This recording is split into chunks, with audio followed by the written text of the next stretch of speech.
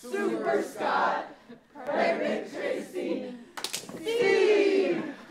So what I want us to do right now is yes and innovation, the word innovation. I think it was a really good way to start off the class. I feel like now I feel very open with everyone, and I feel like we can really work together well. You know, we all kind of walked in and we were kind of quiet, kind of doing that, we're all nice, but at the same time, don't talk to me. And now I feel like we've all laughed and we've all kind of melded together a little bit.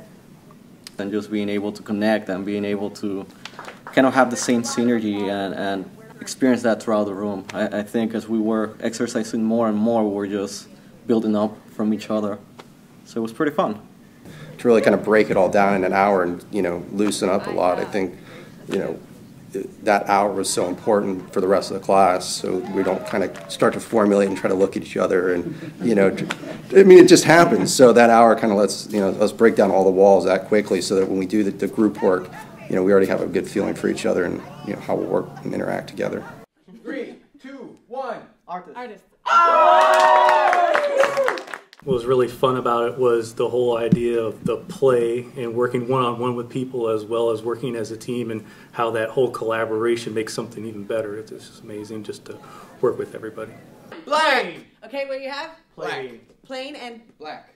Black and plain. Now, this is a plain. When Christine was talking about the voices that she hears in her head, whether or not any of us will admit that we have it, it's that bad self-talk that you have where you, oh my gosh, shouldn't have said that, it looks so dumb, or you feel like an idiot. And when she said that, I instantly kind of felt comfortable, because I was like, this is a free zone that where nothing we say or do is dumb or stupid, and it makes you feel more comfortable.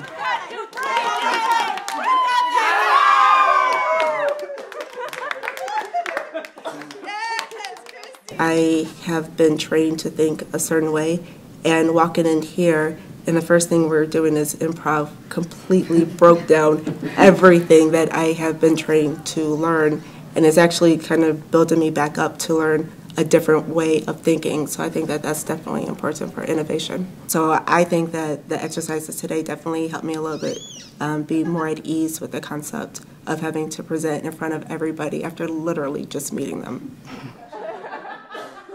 Whoever wins out of 3 is the winner, all right? And then when you're done, just kind of hands down and face me. Steve was talking about that somebody was coming in that was doing improv. I'm like, oh great, we're gonna get to watch somebody do improv with somebody else. Like, not realizing until she got here that I was gonna have to get up and do something. And then I'm like, can I just stay in my chair? And I feel like I'm usually a pretty outgoing person. For whatever reason, public speaking doesn't bother me because I have a background in education, but to get up and do the play and be creative and innovative, it definitely took me out of my comfort zone and was not something I was looking forward to. But I think it, you know, over that hour, the way the different exercises that we did, it really helped you, you know, break out piece by piece, and everybody was kind of out of their comfort zone. So at least I thought so.